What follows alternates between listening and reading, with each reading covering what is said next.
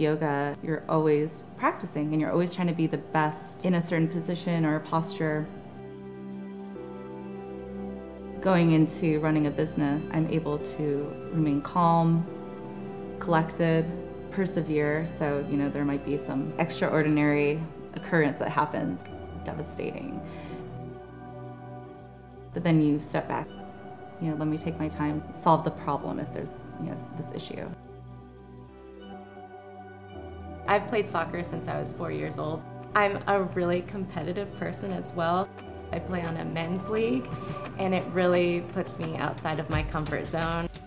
Between soccer and owning and operating a business, there are a lot of really high-stress times that I have to deal with on an individual basis. I'm able to be very diligent because of that calm mentality that I've developed in soccer.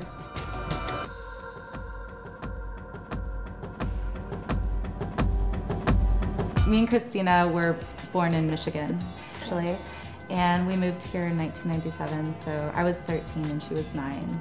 We basically grew up in Las Vegas, so we've been here off and on since '97. We came to build the bar in Las Vegas, and here we are. I think what compelled us was just the unknown. Because we were so young, we were really motivated to do something for ourselves, and even though we had no experience in this field, I think that made it actually a little bit easier because we're just so motivated to create something special.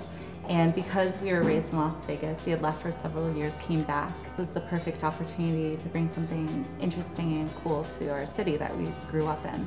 Well, I was actually traveling outside of the US when I came up with the concept of Velveteen Rabbit, and the name was one of the first things that I even thought of. We really want to go with a Victorian theme, but also have like a worn-in feel, a familiar space. I think it's important to have a design-driven business because they have a connection with our business more and our model. The people that it really speaks to, they'll continue to come back because they find those elements that are interesting. Absolutely. I think that design is really important. Not only connect with the space, but they connect with us and that human element that's prevalent within the bar. It was really important for us to come together and choose each and every detail that comes into the bar. Everything from Buddha chandeliers or the tap handles that are gold mannequin hands, everything we thought about really thoroughly. And then it gave us more of an opportunity to collaborate with artists and designers.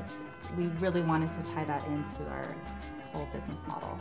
We paired up with Hernan because, well, he was always a big fan. Hernan actually approached us and he offered this idea of having a zine menu, and we thought that was so cool. We really wanted to focus on working with local people.